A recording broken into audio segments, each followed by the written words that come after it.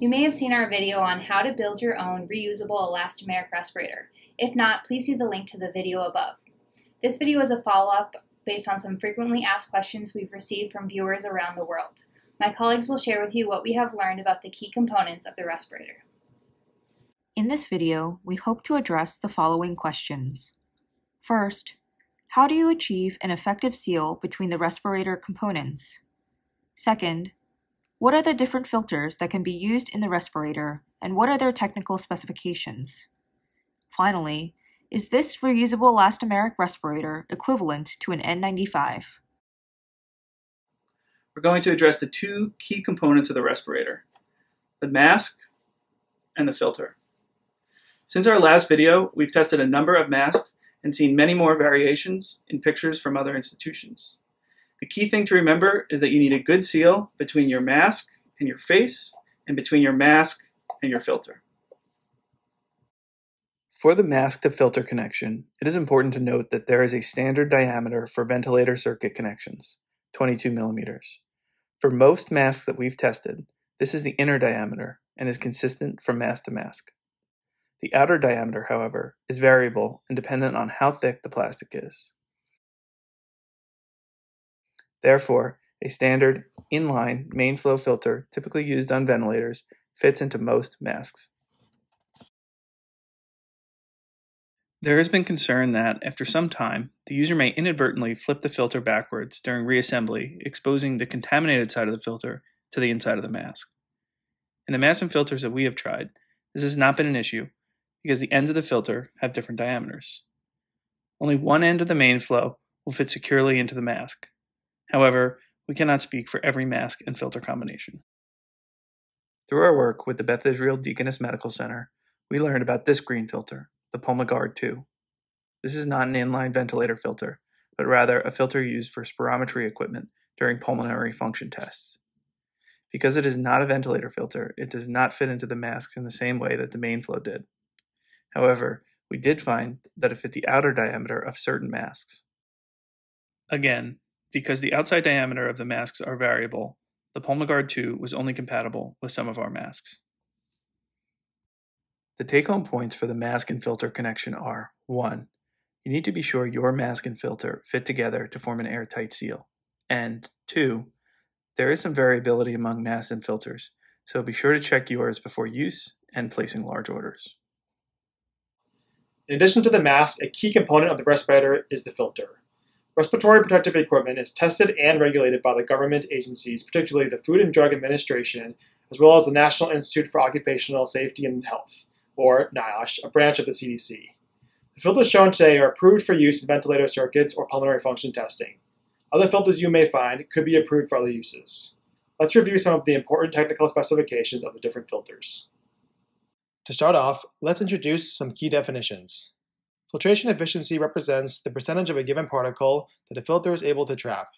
3 types of filtration efficiencies are typically measured and reported: bacterial, viral, and particulate.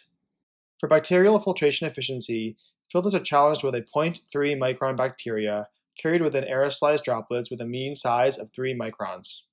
Viral filtration efficiency is evaluated using 0.03 micron bacteriophages, also carried within aerosolized droplets with a mean size of 3 microns.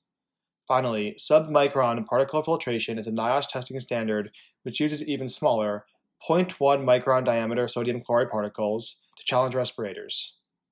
This is the most conservative filtration test and leads to the N95 masks greater than 95% filtration efficiency rating.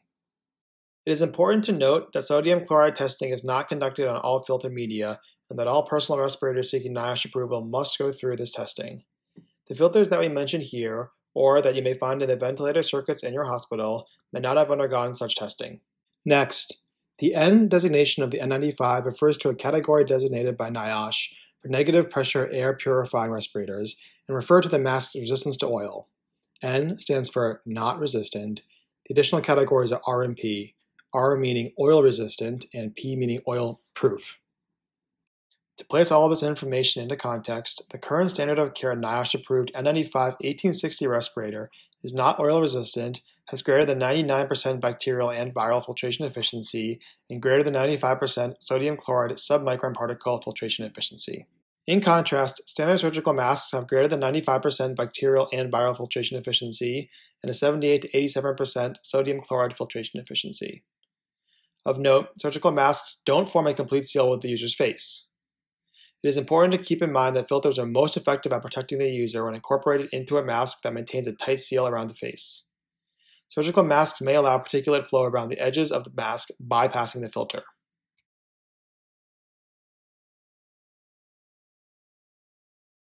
Here are 3 example filters that we have examined in depth and have all passed a standard fit test following our hospital's environmental health and safety regulations.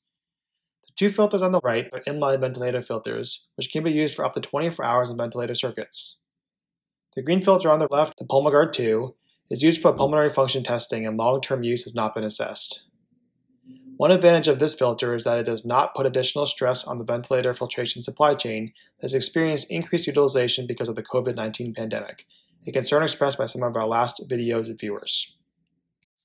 The Pulmoguard II from SDI Diagnostics fits onto the outside of our hospital's masks, as Rob mentioned, and uses a pleated design to increase surface area, resulting in decreased flow resistance and improved breathability. In addition, the pleated design helps to increase the filter's efficiency at capturing particles. The filter media used in the Pulmoguard is electrostatically charged and has a greater than 99.9% filtration efficiency against bacteria and viruses, and a greater than 90% filtration efficiency for sodium chloride submicron particles. We would like to once again emphasize that this filter is used for pulmonary function tests and not required for inline ventilator circuits that are being used for COVID or other critically ill patients. This is the main flow bacterial viral inline ventilator filter manufactured by Teleflex. This circular filter is electrostatically charged and uses filter media that has greater than 99.99% bacterial and viral filtration efficiency. It has not been tested against sodium chloride subparticulate. It fits easily within the inner diameter of our hospital's masks.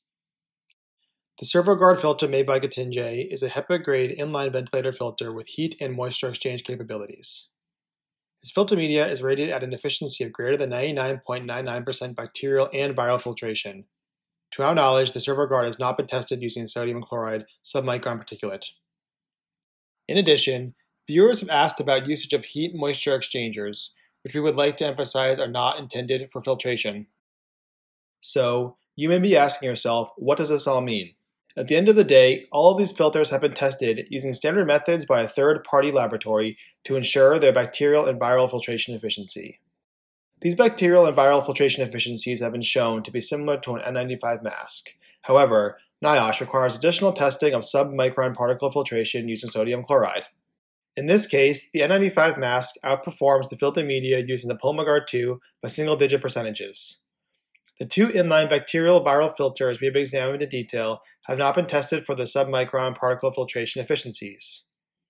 The clinical relevance of this difference is unclear at this time, and the safety of and efficacy of respirators are dependent not only on the filter, but also on many other factors, including the seal and appropriate clinical usage.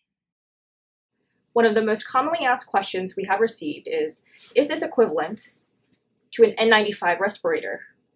We'd like to remind our viewers that due to time constraints and testing availability, at this time we are not able to make any direct comparisons to the standard of care N95 surgical mask respirator, and this device has not been cleared by any regulatory bodies. This is an educational video intended to help healthcare workers make informed decisions about respiratory PPE during crisis capacity as defined by the CDC.